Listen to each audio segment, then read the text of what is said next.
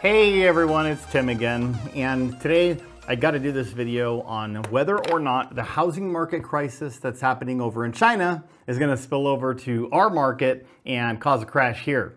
So anyway, let's just get right on into it, guys. All right, so today I thought I would do this video because my team and I had a conversation this morning in our daily team meeting about the Evergrande crisis and the crisis that's going on in the mortgage market over in China and in China's real estate market. And they figured, well, Tim, will it spill over to the US? Well, this is definitely something we need to be concerned with. Some of the people that are on my team lived through the 2008 crisis, meaning they had homes. They saw the homes values going down 50, 30, 40, 50%. It was really crazy time here in Arizona. So I'm going to talk about whether or not the crisis in China is going to affect American households. But we're also going to discuss what happened back in the US and how is that different from what's happening in China right now, or if there are any differences. All right, so let's just get right into it. So first of all, when it comes down to the financial markets, their financial system is 100% different from ours. Now, while they have a central bank, the biggest difference is that they have nationalized their banking system, which means that the banks are not privately owned. The banks are owned by the states. Okay, so China is a little bit different as far as the banking, but what exactly happened to the US back in that 2008 crisis? Well, let me show you. I'm kind of a visual person, so I've got to show you on my little whiteboard here. All right, so the way that our financial system works is that in order to issue bonds, in order for us to make mortgages, Fannie and Freddie have to issue these bonds on the secondary market called mortgage-backed securities, okay, or MBS. All right, so this is kind of what happened back in 2005, 2006.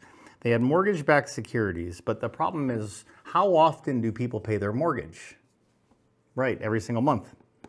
So what they did was they came up with another bond called CDO or CMO, depending on who you talk to. And what that stand for was collateralized debt obligation or collateralized mortgage obligation, okay? And so what that basically was a mortgage-backed security that was packaged into a bond. The bond would then pay the investors.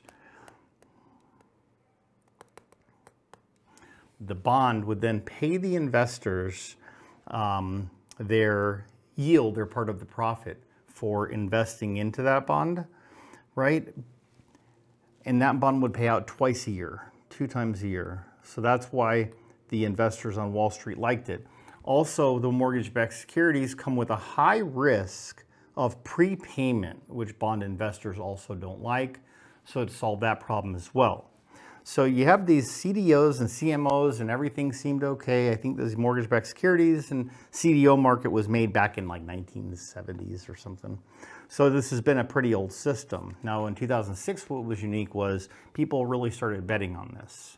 So on top of having the CMO or the CDO, they came up with something called CDO squared, okay? So what exactly is happening here? Well, you have a borrower, and the borrower is making their monthly payment, right? Monthly into this mortgage-backed security, and this mortgage-backed security then pays out to the bond, and the bond then pays out to the investors. But then you have another bond that's basically a derivative of a CDO, meaning that the value is derived from the value of the other investment that it's based on. And that one it's a derivative of the mortgage-backed security. Okay, do you see where this is going? So what happens is, if the borrower stops making payments, it's like a domino, boom, the mortgage-backed security fails. And if all the mortgage-backed security fails, then, well, the CDO would fail as well. And if the CDO failed, well, the CDO squared would fail. Now, it didn't stop there. On top of making the synthetic CDO or the CDO squared, they also went out and they did this. They made a CDO cubed, okay? They made a bet on the bet of a bet that somebody's gonna pay their mortgage. Then what happened is sometime in 2006, somebody spotted this, that this system was kind of failing.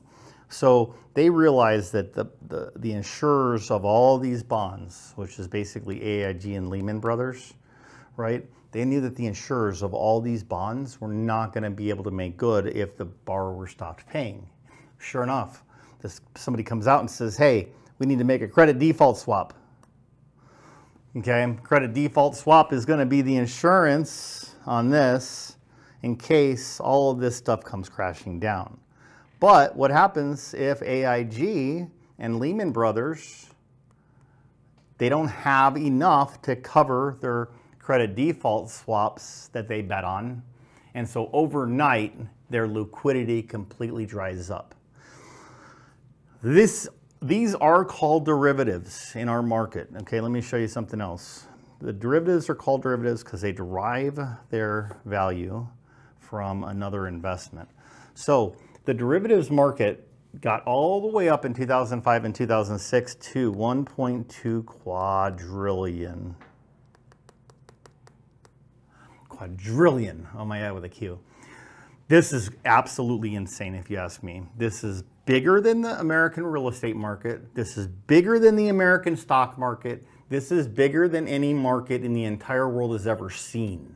Now, today's market, we currently have a derivatives market somewhere in the neighborhood of 70 trillion.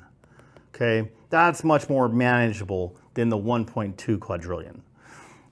You can see how quickly when somebody within a bond doesn't make their payment or doesn't perform on their debt obligations, then everybody else down the line is affected, right? Okay, so we had the huge blow up. Everybody knows what happens. You know, will this impact you? In other words, does China have the same system that America has? Yes and no. No, when it comes to all the CDOs, CDO cubed, CDO squared. They do sell residential, RMBS, or residential mortgage-backed securities. Okay, but the big difference is in China, whenever someone takes out a mortgage, they have to pay for the mortgage while the builder is building the home. So they're putting a big down payment, and I think 30–40% would be pretty normal. They're putting a big down payment. Usually a lot of their life savings are going into that 30 or 40% down. And on top of that, they're making their mortgage debt obligation payments while the construction is going on. So it's a completely different market than ours. But here's what's crazy. In October, we believe that they're not going to make any, none of the borrowers want to make their payments anymore. And they're threatening to boycott the mortgage if the projects aren't finished. Now, looking at Evergrande's ability to fix these problems doesn't look so good in the immediate future. But I do believe the Chinese government will probably try to step in and fix the problem. However, we also know that whenever we have a housing problem in the country, it can be a real serious, real long, drawn out process that takes years and years to heal from. Okay, so with that being said, I looked into our derivatives market, and I don't think that the American market is tied in enough that this market will crash our market. In fact, I couldn't find any links between our housing market and China's housing market, except from the great financial crisis. When you look at what we did was we basically exported our housing crisis back then, right? Like they have a saying, when America sneezes, the world catches cold. Well, now you can see why. In America, we figured out how to take $1 and turn it into $1 billion, right? I mean, it's nuts. So anyway, guys, that's kind of how everything went down back then. And is that going to happen again? No, there's some regulations in place about having assets on hand and different things that went into place after the great financial crisis. In China's banking system, the Bank of China, it's state-owned, it's a nationalized banking system. Again, completely different from our system. and it doesn't really tie in too bad. Though you can see while they're selling these mortgage-backed securities on the open market, when the borrowers start to fail, the next one in line is not going to be the bondholder, it's going to be the builder. Why is that? Because they're using these monthly payments and the down payment from the borrowers in order to fund the project, which now they're out of money.